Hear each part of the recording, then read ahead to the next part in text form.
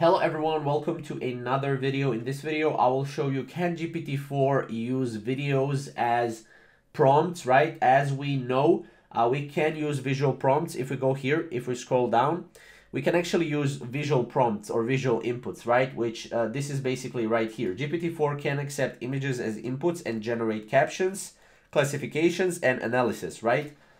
So as you can see, what can I make with these ingredients? We have the image of ingredients. You can try this in GPT-4, by the way.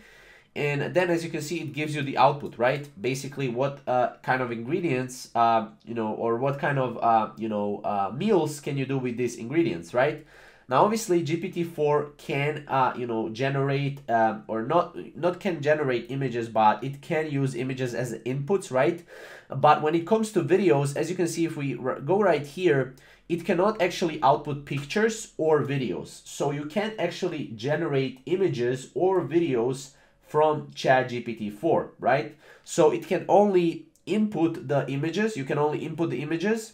Or I'm not sure if you can do the input the videos. Not really sure. You can try with the link. Comment down below. I would love to see if someone tried this already. But you cannot actually go and use videos in GPT-4 as far as I know. From this perspective, and it cannot also output the images or videos. So hope you find this video useful. If you did, leave a like down below, and we'll see you in the next GPT-4 video. Thank you guys for watching.